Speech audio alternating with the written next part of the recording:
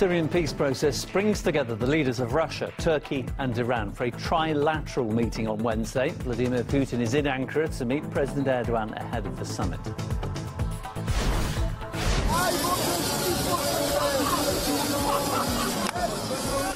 France is in the middle of transport chaos as rail workers launch an industrial strike against President Macron's drive to overhaul the state-funded industry.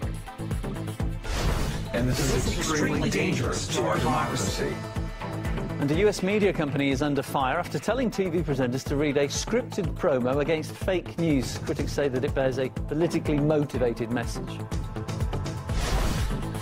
Plus, the British media indulges in alternative theories on the poisoning of former double agent Sergey Skripal and his daughter in Britain. That's in the absence of any official information yet from the investigation.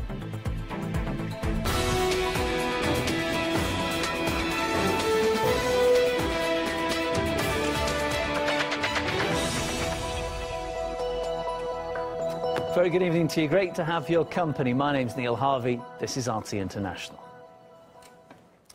President Putin is in Ankara for talks with the Turkish leader Recep Tayyip Erdogan. The visit is ahead of a trilateral summit along with Turkey and Iran on Wednesday. RT's Ilya Petrenko reports. I'm just outside the presidential palace in Ankara, Turkey. We've just heard cannons being fired. That's how Tayyip Erdogan is welcoming his Russian counterpart, Vladimir Putin. It was totally visible previously, and you can see it on the leaders' faces today. Now, there is absolutely no doubt that they've put behind the conflict over the downing of the Russian army jet from a couple of years ago. Turkey and Russia are genuinely very close now, and I have a perfect example to prove that. Sources in the diplomatic community have suggested that there was enormous pressure on Ankara from the West to make them kick out Russian diplomats as a result of the Skripal poisoning scandal, just like many European countries said. But despite being allied with the UK and with the US through NATO, Ankara said, no way. And here I've got a quote from Tayyip Erdogan: just because some countries took some steps based on allegations, we shouldn't just follow them and do the same. The presidents of Turkey and Russia, of course, have many joint projects to take care of, including launching the construction of a nuclear power plant. Then besides that, something that always bothers Mr. Putin and Mr. Erdogan is Syria. Tuesday is the time for all kinds of discussions between Vladimir Putin and the Turkish President Tayyip Erdogan. And on Wednesday, they will be joined by the Iranian leader Hassan Rouhani. Reason number one for all that is Syria.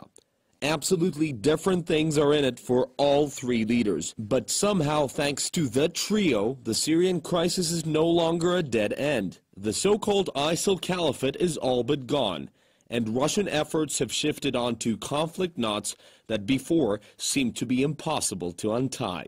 Russia has almost completed its operation in East Ghouta, thanks to the so-called Reconciliation Center and the humanitarian pauses backed by Moscow. As many as 150,000 civilians were able to escape the blockade.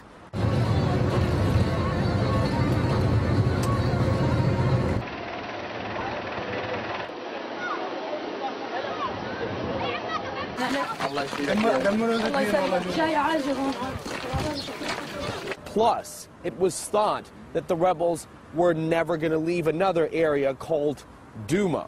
But an agreement has been reached, and the fighters are being escorted to Idlib on green buses. Some would argue it only plays into the hands of the Assad government.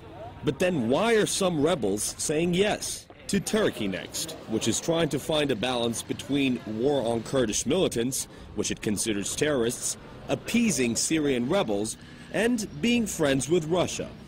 Ankara's olive branch military op seems to have paid off for the Turks. Turkey has taken the city of Afrin from the Kurds, in a massive blow for the community that Ankara considers terrorists.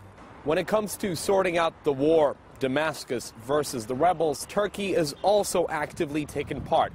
But obviously, they are backing the Syrian opposition. It is thanks to Ankara, some of the toughest Syrian rebels agreed to come to Sochi for the Syria National Congress. Iran clearly wants to stay on top of its game as a Shia powerhouse.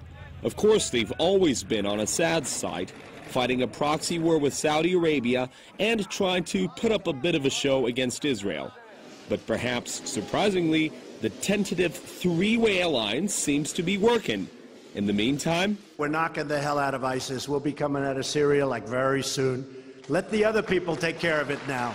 To put it mildly, the Russians and the Iranians won't be so sure it was America that knocked the hell out of Islamic State. Besides, take a look back at the last few months, and you'll see that lately, sorting out Syria's really been up to the trio. And so they're back together talking. Again, this time in Ankara. Ilya Petrenko, RT.